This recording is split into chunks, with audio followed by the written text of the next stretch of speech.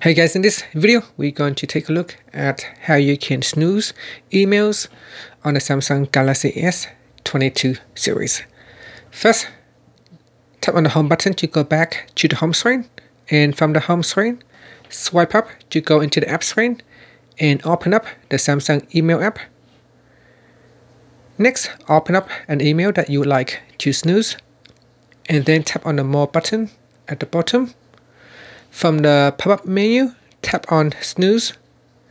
Then here, choose a time that you want to snooze in 1 hour, 6 hours time, 12 hours, 1 day or 1 week. So select a time, and that's it. In an hour time, you will get notification for this email. Or if you want to remove the snooze, you can always go back in here and tap on the remove button. And that's it. Thank you for watching this video. Please subscribe to my channel for more videos.